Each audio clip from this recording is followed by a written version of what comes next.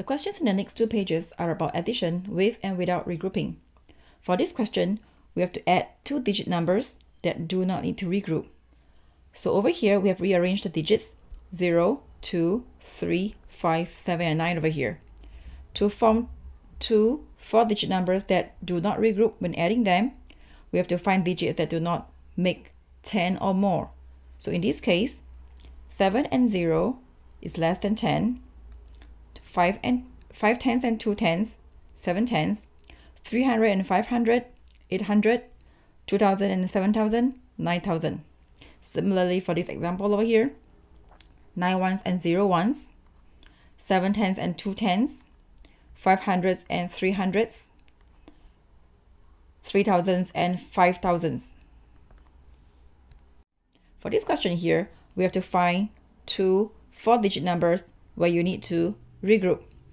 In this case, we have to find digits that add to 10 or more. So for the ones, 4 ones and 2 ones, 4 ones and 8 ones, we have 12 ones, 6 tens and 6 tens plus one more 10, 800s, 400s and one more 100, 9000s, 1000 and one more 1000.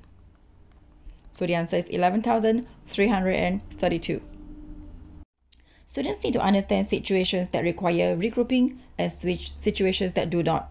In this first example over here, this question does not require regrouping. So 5 and 4 will make 9, 6 tens and 2 tens will make 8 tens. Example 2 over here, this question requires regrouping. So 8 ones and 5 ones will give you 13 ones. 1 10, 8 tens, and one more 10 will give you 10 tens. So since we have one tenth already over here, we need to add a 4 tens over here, so that 1 10, 4 tens, and 6 tens make 11 tens. And we have our 1 over here.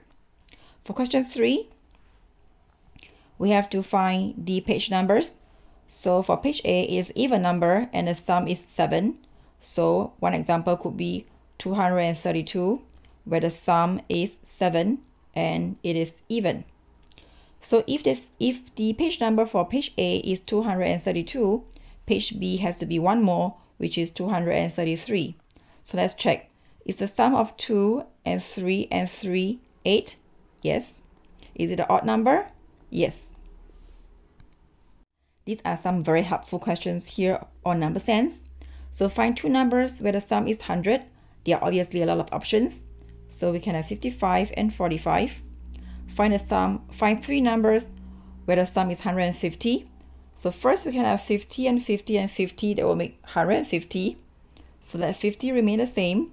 So in this case, we have one less from 50 and one more from 50. So 50, 49, and 51 will make 150. Question 6. A student has 4 digits. So we have 4, 1, 3, and the last digit over here is greater than each of the other digits, but is less than the sum of these digits. The sum of 4, 1, and 3 is 8. So we have to find a number that is more than 3, 1, and 4, but it is less than the sum, which is 8. So one possible, so the greatest number would be 7. The answer is 7. So the answers for 7, 8, and 9 are pretty straightforward, and they are here.